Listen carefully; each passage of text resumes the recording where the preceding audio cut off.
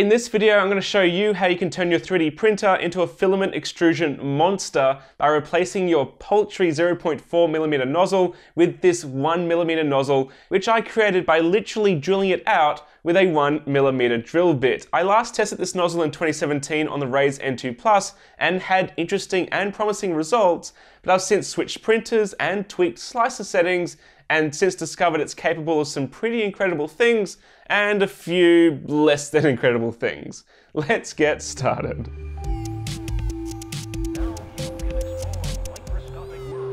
This is the CR10 V2, which I reviewed not too long ago, and in that review I mentioned how I think it's just a little bit silly to have a printer with such a huge print volume but still fit it with a 0.4mm nozzle. This is great for detailed models, but honestly, I don't have the patience to wait literally days for a large print to complete. That's just far too long for something to go wrong, in my opinion. So at the end of that review, I tried a few prints using the 1mm nozzle, and the results were very promising indeed.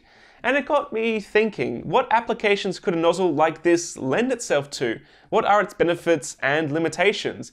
Large nozzles are capable of pushing way more material through than their smaller counterparts, which translates to chunkier layer heights and a much reduced print time. And this has been covered by myself and many others countless times before, but look, there's obviously trade-offs to print quality, right? Well, it turns out it's a bit more complicated than that. My first challenge though was to dial this nozzle in because I hand drilled it, so the diameter isn't exactly 1mm. You can just buy 1mm nozzles, but here we are. So what I did is I slowly extruded some filament to figure out what it was closer to and came up with 0.95mm. And it's here that I encountered my first obstacle. You see, I went into the latest Cura, which is 4.3 at the time of recording, and I couldn't enter a custom nozzle size. The option was just gone. There was discrete sizes to choose from, sure, but I had to go back to Cura 4.0 to enter the 0.95mm manually. This is kind of weird, and I would love to be wrong here, and if I am and you can enter a custom size in 4.3, please let me know. It's probably already outdated by now, but yeah, at the time of filming, I just used 4.0. And these are the settings I settled on. 0.6mm layer heights with a wall thickness of 1.9mm. So a pretty chunky, thick extrusion width, but my intention here is to reduce the number of perimeters required to get strong prints. This means a benchy goes from taking about an hour to print at normal, reasonable person settings to 15 to 20 minutes. And you can probably get it even quicker. And this is what the results look like. Definitely chunky, but the overall shape still forms pretty nicely, surprisingly so. Also, this clear red PLA totally looks like hard candy, and I totally want to eat it. This Geyer Anderson cat similarly prints in about an hour versus the 5 to 7 hours it normally takes at 0.15 layers. But unfortunately, our first major limitation of a nozzle this chunky reveals itself here. Support material kind of doesn't work that well. Now, it can work, but your interface and support itself will be nowhere near as easy to remove as with a smaller nozzle, and it will waste a heap more filament than a typical 0.4mm nozzle. I was pretty amazed that it failed here and then somehow recovered right at the end, but I think there was some good luck on my part. This filament, by the way, is really interesting. It's a matte black PLA from Monocure here in Australia, link in the description below. It definitely does print with a matte finish, which I haven't seen very often, although it does seem to vary in terms of its matteness depending on temperature, because yes, you'll be working your hot end very hard with thick extrusions like this, and it'll be your main limiting factor for print speed. So a volcano style hot end is ideal for a large print nozzle, but it's not strictly required, just reduce your print speed to taste.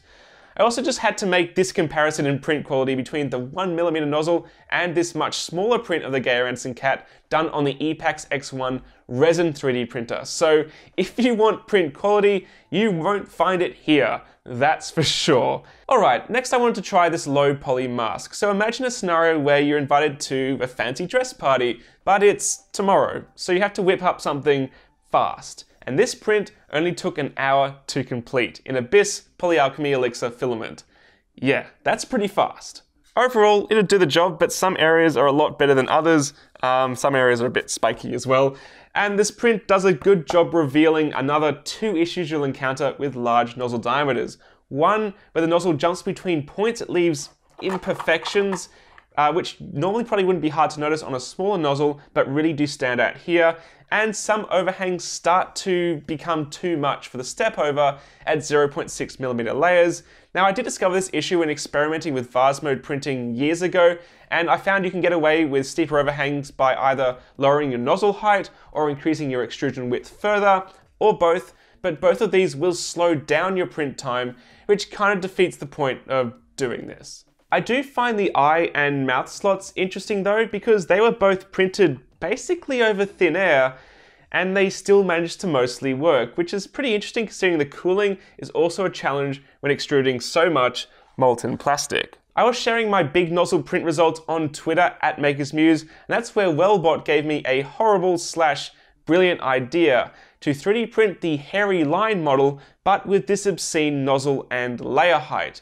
Now, I do want to mention, despite his Twitter handle, he's actually not going too well at the moment, and I hate to see a pillar of the Australian 3D printing community suffer, so be sure to check out Wellbot's 3D models he's got hosted on Gumroad, as well as some other great prints from Ivan, and consider grabbing some cool prints and chucking some coin his way to help him out. Now, I don't do this very often, but no one deserves to suffer due to medical expenses.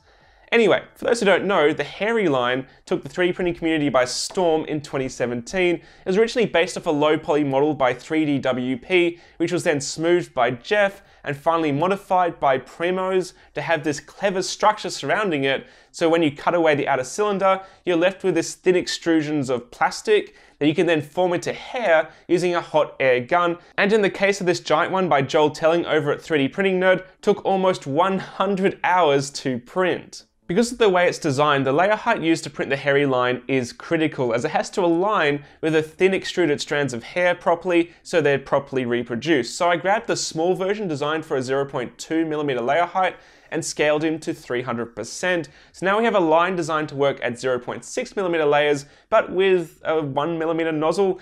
No one to my knowledge has tried it so far, so let's find out. Much to my surprise, it seemed to work for the most part, but with such a huge amount of material being laid down, the supporting ring around the model struggled a little to form, and I did notice some of the hairs were failing. Each hair is actually 2 extrusions, one from the line to the outer ring, and then one back. And often on the return, the string of filament would fail to adhere to both sides. This is probably due to a number of factors like not enough extrusion overlap and slicing paths somewhat breaking down at such ridiculous extrusion widths, but would you believe it, it actually completed. With such chunky hairs, using a Stanley knife to cut the line free was out of the question, so I patiently snipped the line free of its cage, and yeah, talk about a bad hair day. The hairs which failed to adhere were easy enough to remove though, and for the moment of truth, can its mane be tamed with a hot air gun just like the designer intended?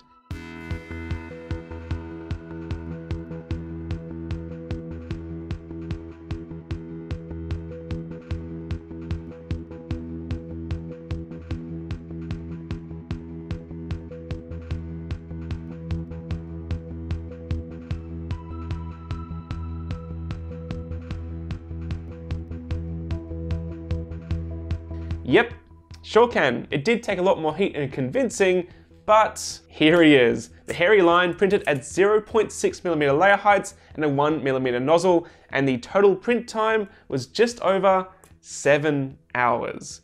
That's pretty quick.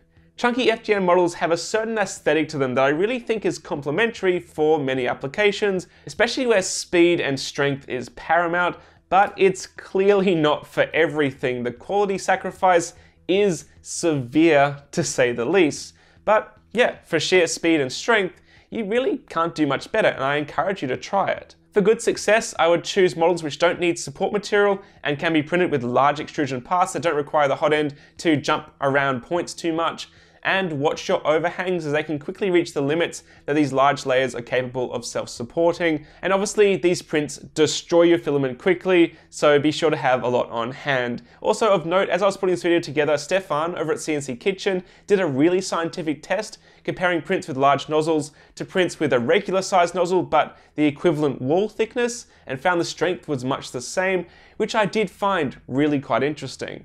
Now, I have a few more ideas on how to use this chunky nozzle, so hit that subscribe button if you don't want to miss it. If you want to make this music my aim to empower your creativity through technology, even if it's by doing ridiculous tests like this one, there's always something new to learn, and I look forward to seeing you again very shortly. Catch you later, guys. Bye.